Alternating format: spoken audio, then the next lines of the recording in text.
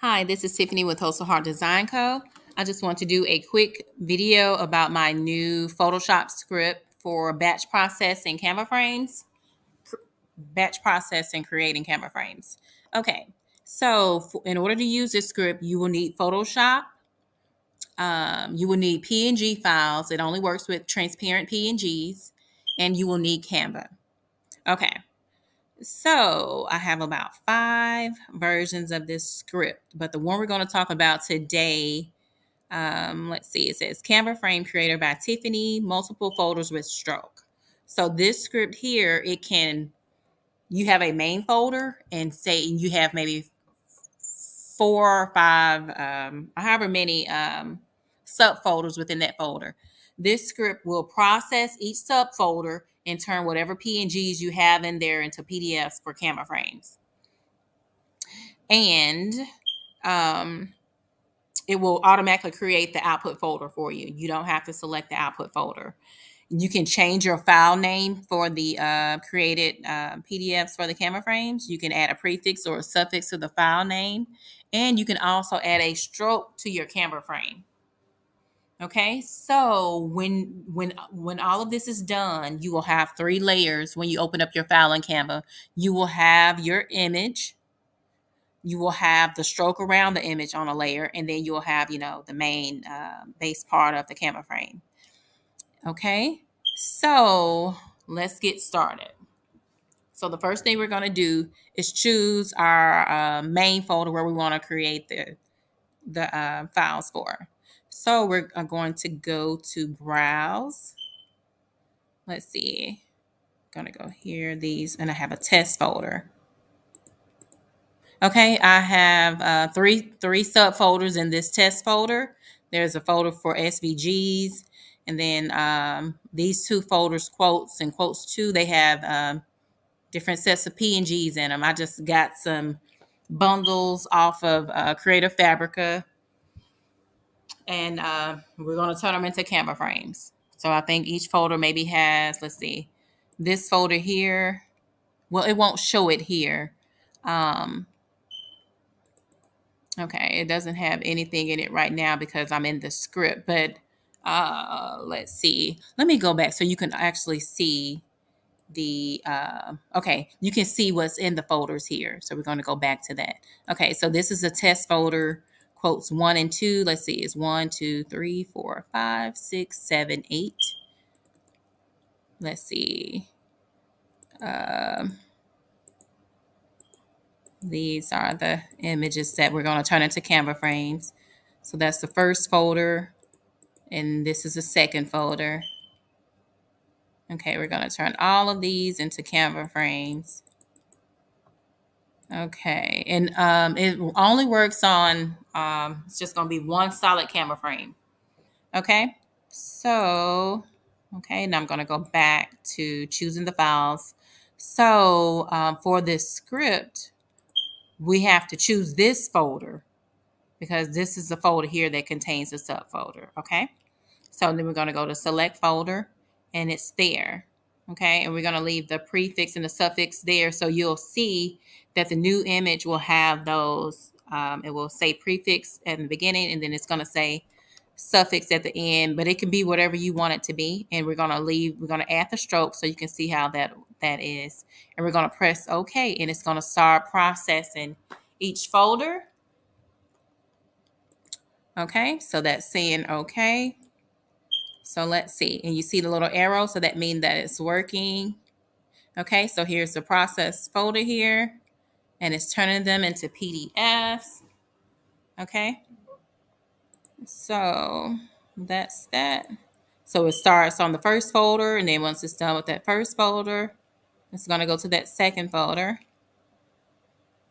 And I did notice that it will add a process folder for the any additional types of files that you have. So it's going to say a process folder in the SVG folder, but there will be nothing in it because it doesn't contain any PNGs. Okay, so it's not going to process these SVGs. Okay, so right now it's working on the second folder. Okay, and it's going to give me a message When it's done, processing complete for all folders, and I'm going to press OK. Okay, we're going to open up the quotes folder. Let's see, is 8 images here, so there should be 8 files here. So yes, 8 files. And then you see it added prefix and suffix at the end. And it kept the file names. Okay, and let's go to the second folder. It is 6 images here, so there should be 6 images here.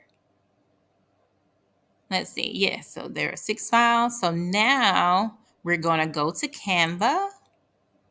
And let's see, I'm going to do the first folder first. Okay, so 8, 1. I'm going to drag and drop them into this camera frame folder that I just created.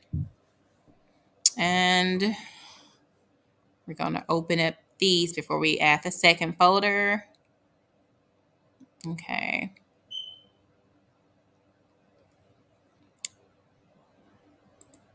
Okay, so let's go to quotes 2. Open this folder. So we're going to have, I think, 14 images. And I already made a folder called Canva Frames.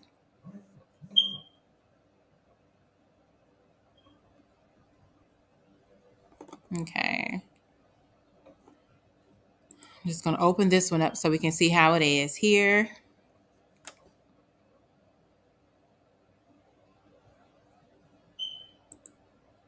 Okay, and it shows the name of the file here, prefix, the title name, suffix. Okay, so let's go to the layers menu. There are 3 layers and the background is transparent. Okay, so let's see. So we're going to go here, detach image from file. That's the first camera frame. This is the stroke here. I'm going to detach image from frame.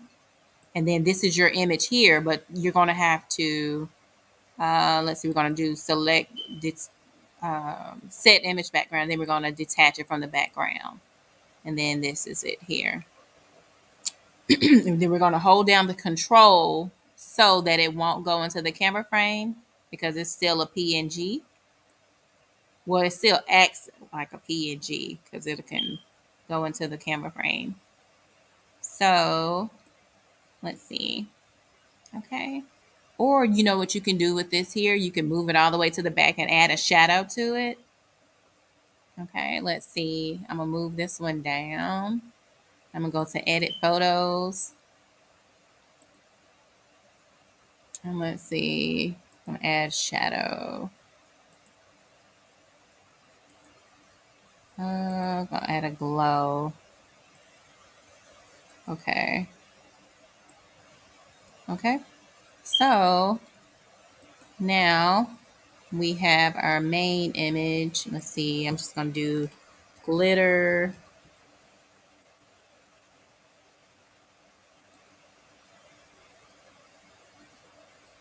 Glitter pattern.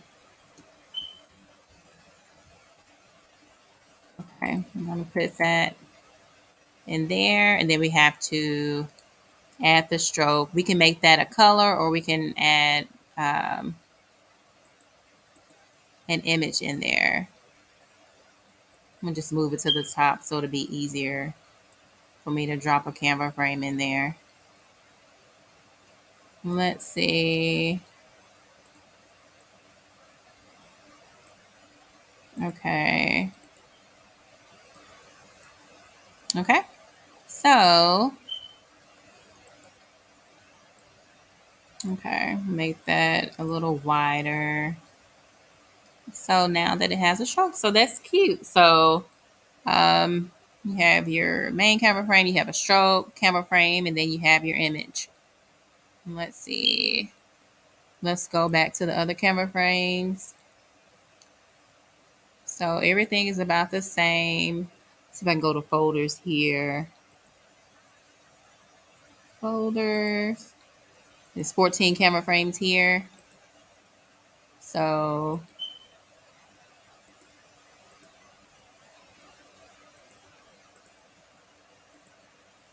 Yeah. So you would just do the same thing with all of them. So let's see this one here. Layers, detach image from frame, and you can detach image from frame, and that's a stroke.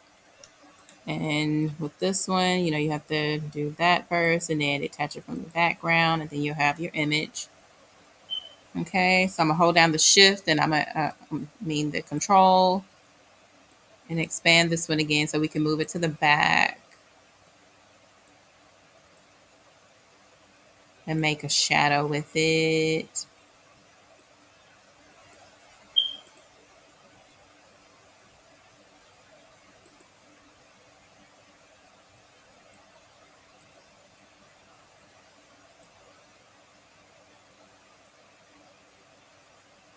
Okay, let's see.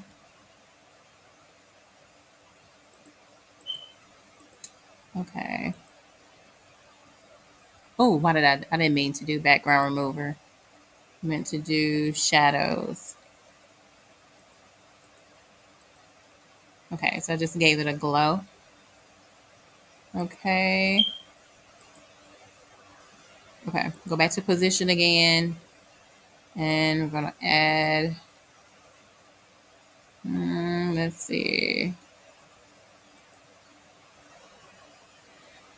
I'm like, let's try that image. Okay, the stroke is on the top. Let's see. Position.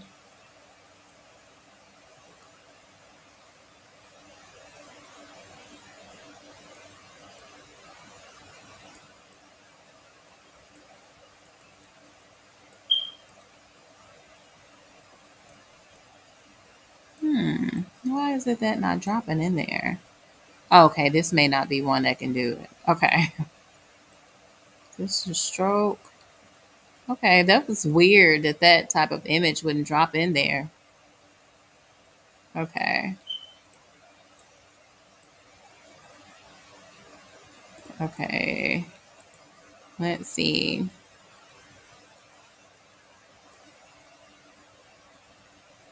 Okay. Or you can just delete this back layer. You don't have to keep it. So there you go. You got your stroke. And you can actually change the color.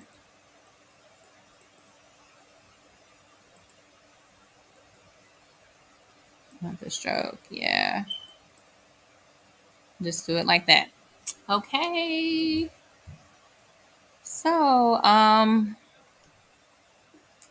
let's see. Let me go. So all of them are like basically the same. If you chose not to do a stroke, you wouldn't have this black outline because this black outline is what you chose when you is what you get when you selected 25 pixel outline. So if you chose not to do the outline, it would upload with only 2 layers. Okay, so let me know what you think, if there's something that you would be interested in, or is there something that you think could be added that will make it better. Thank you so much. Let me know what you think.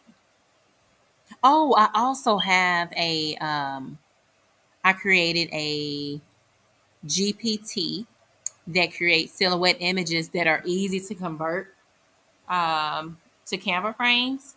So with this GPT, you just